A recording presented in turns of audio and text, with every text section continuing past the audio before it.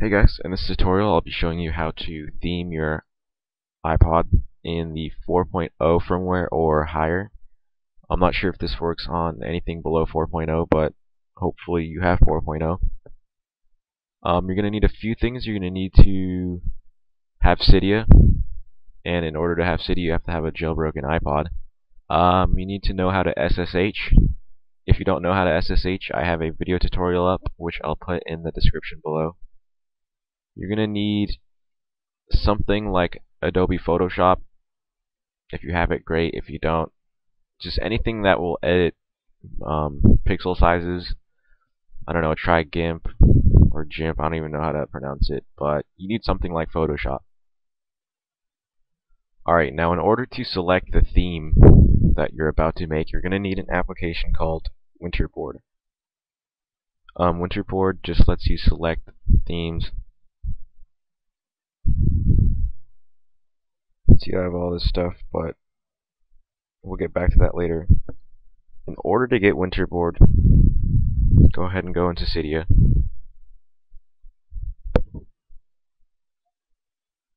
This is going to take a while.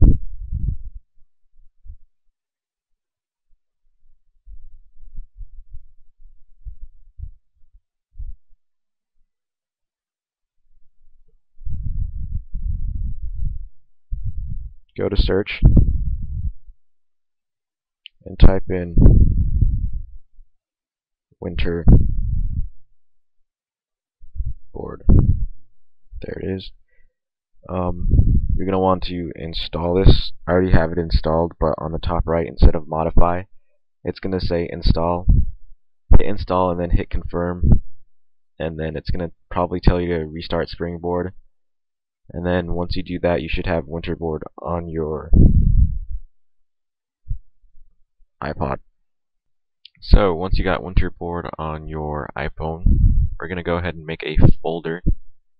You can name this folder anything, but for the sake of this tutorial, I'm going to name it my underscore theme.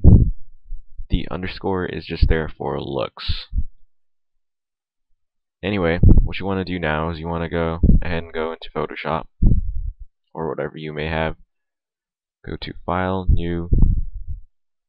Now we're going to make the wallpaper. The wallpaper has to be 320 pixels on the width and 480 pixels on the height. Go ahead and make that.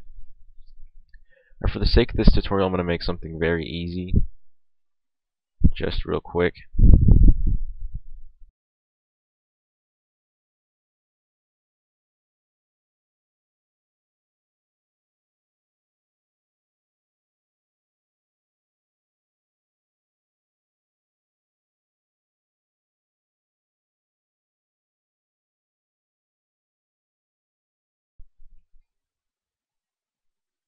Alright, once you have your image made, you're going to want to go ahead and go to File, Save As.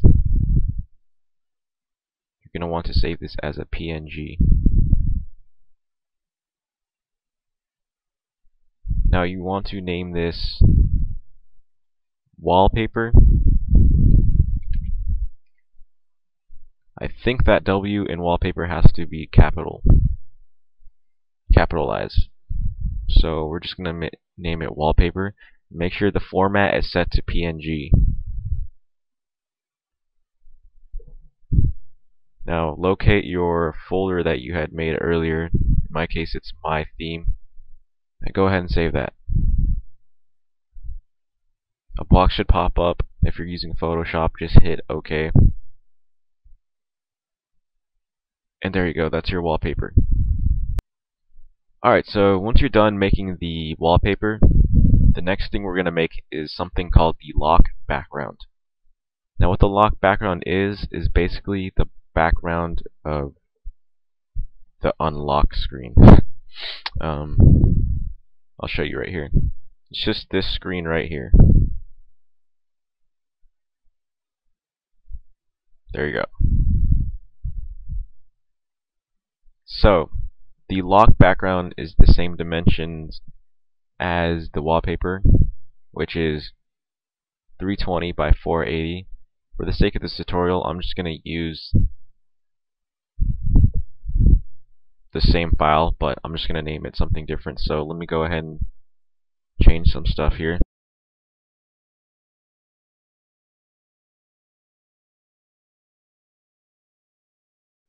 Once you're done with that, you want to go to File, Save As. Make sure the format is PNG. And you're going to want to name this lock background. I'm sorry, the format is supposed to be JPEG.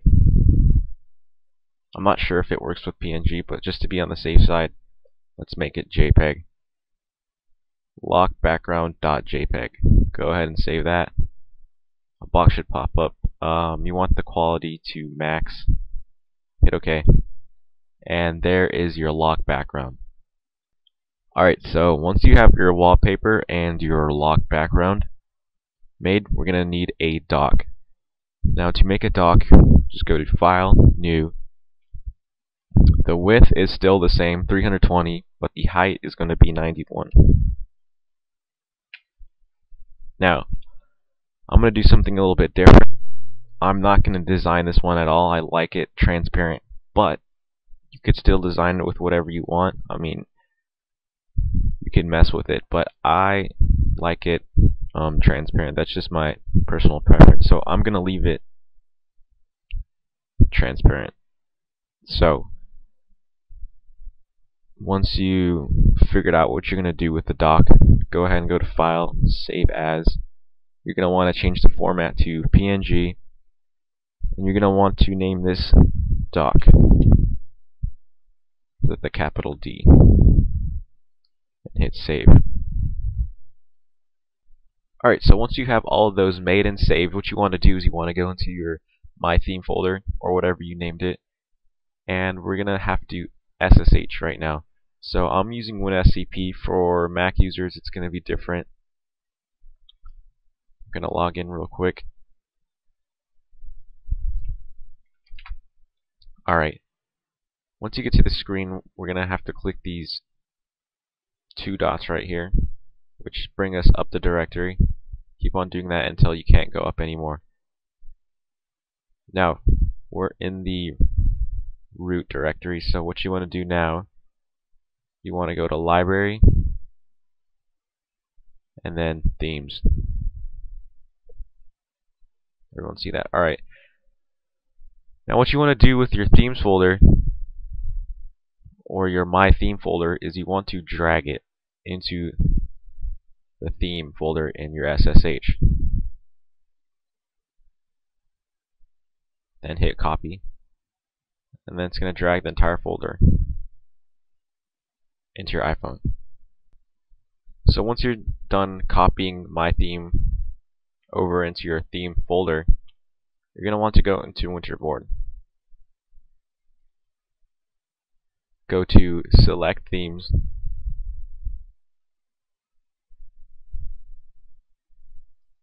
and then find the name of your theme. In my case, it's my_theme. Then you're going to want to press Winterboard on the top left, and then Respring again on the top left. And then it's going to restart the springboard. And then there you go. As you can see, this is the lock screen.